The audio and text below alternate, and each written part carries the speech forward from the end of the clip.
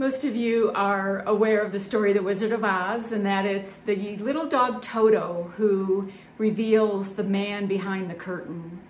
That the man behind the curtain is not this big, powerful being, the Wizard of Oz, but rather a man who was more obsessed with the perception that people had of him than who he really was.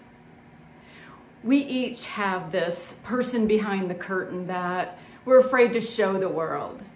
It's our authentic self. We're going to be talking about that this Sunday as we start a 10-week talk series on Brené Brown's book, The Gifts of Imperfection.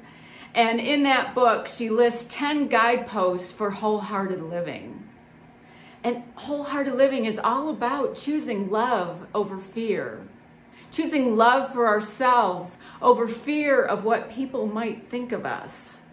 Being authentic, which is this first guidepost.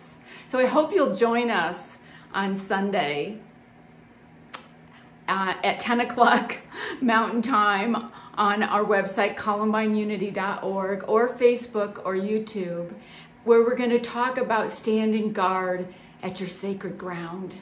Be who you came into this world to be. We'll see you then.